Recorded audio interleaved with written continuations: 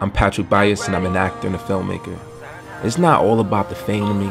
It's about making my family happy, making a difference, having my voice be heard, and showing everyone what I actually go through to become successful.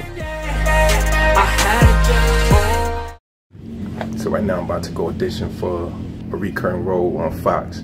It's a nice football player role. And later on I'm going to go watch my show that I'm on today that comes on the Blacklist with my family for a little bit.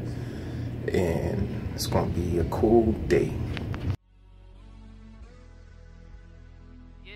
So I just got out the audition. I thought I did very good. All right, I gotta go see my manager for a quick minute. And then I'm going back to New Jersey. And tonight, Blacklist, season premiere. I'll be co-starring, so this should be fun. Yeah. Truth be told. La, da, da. And much love to East Windsor, Heights Town, always showing love, being supportive, you know, my South Bronx family and my family and friends on Facebook, Instagram, everybody. You know, I really appreciate y'all.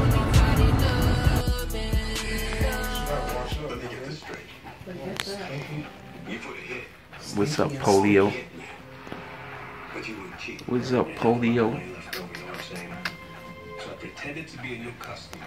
Yeah. Telling our internet friend I needed a job. Only it was a setup. I was never supposed to see it coming. What's this? Don't let me in there. This setup. 5 minutes. Hello?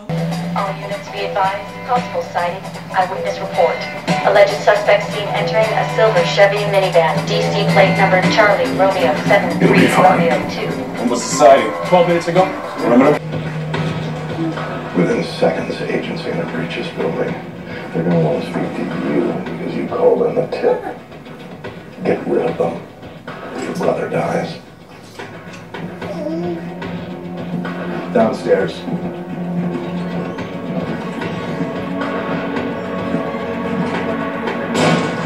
FBI! FBI! Hey! Show me your hands. When you're ready for the Elizabeth team. You need to tell me where they are. Tiffany Lippman, right? What do you think they're here? We got an anonymous tip from your phone saying they were here. Oh, we were talking about I haven't called anyone. I'll bring you fugitive. It's a felony. You heard me again. You're in jail. Where are they? I don't know. Second floor clear. Look, if I knew something, I'd say. I'm not gonna lie to the FBI. Sir, we're all clear.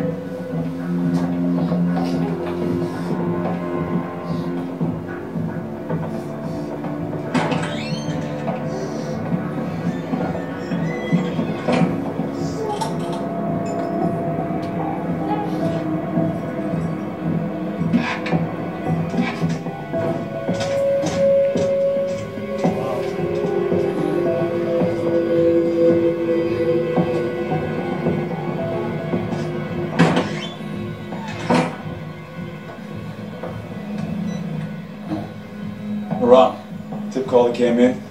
Call her back. Double check the information. Thank you for your time.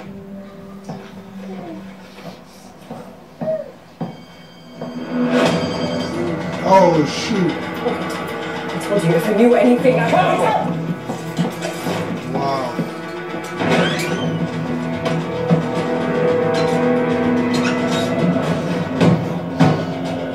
Look at the floor.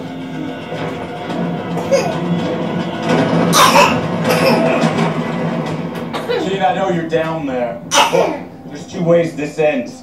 You come up hands raised, or we come down guns raised. Your call.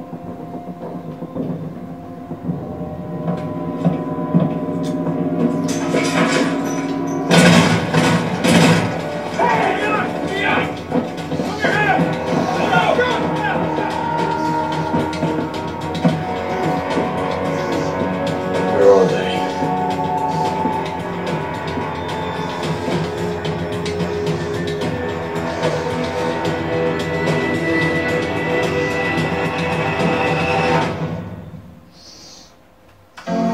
Couldn't really just see me right there. Yeah, you couldn't see me though. From the regular. So just left from my aunt's house, and you know, we was watching the Blacklist, and I found out that like some of my parts that I was in, there was actually you know, cut down some, I guess, because like the editing, you know, just things that you don't have control over just to keep the story going. So, I mean, was in it some little, slightly see me, but I mean, I'm actually fortunate to actually get a chance to actually be in it. My role in Blue Bloods is pretty bigger, so, and thank you so much for the director for actually giving me a chance to be a part of it. And thank you everybody who's, you know, being supportive. And you know the ball, when things like this happen, is just like, can't get discouraged. I mean, it might feel like a little punch in the chin, but it's like, you can't get discouraged, because, you know, I've been in this game for so long and I'm not gonna quit, and things are falling into place for me still. So like, you know, I got Billions, I got Blue Bloods, and some other things in the works, so it happens. But peace and God bless, and thank you so much, guys, for being there for me, and the love and everything. Much love. Peace. Truth be told, la da da da. Yeah. Truth be told, la da